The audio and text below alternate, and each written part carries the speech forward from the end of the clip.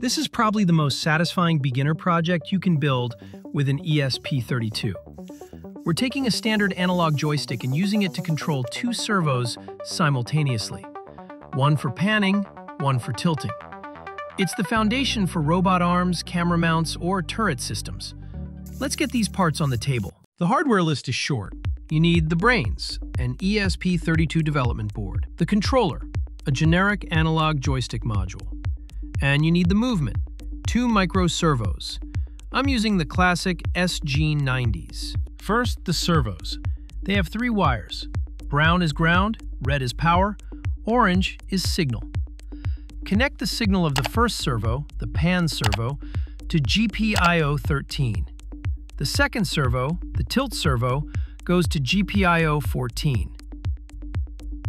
Now the joystick. It's basically 2 potentiometers inside one housing.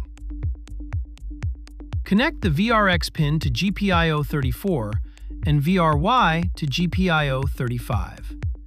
We use these specific pins because they are excellent for reading analog signals on the ESP32. Finally, share the common ground and power everything up. The joystick gives us a value between 0 and 4095 because the ESP32 has high resolution. But our little servos only understand angles between 0 and 180. If we feed that huge joystick number directly to the servo, it won't work. So we use the map function.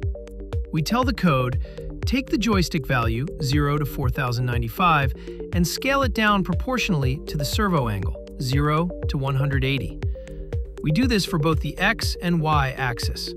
Flash this code to the board, and let's see what happens. And there we go, instant response. Because we use the map function, the movement is smooth.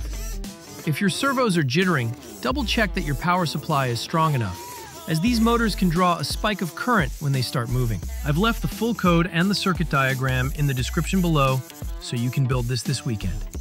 If this helped you out, hit that like button so I know to make more ESP32 tutorials.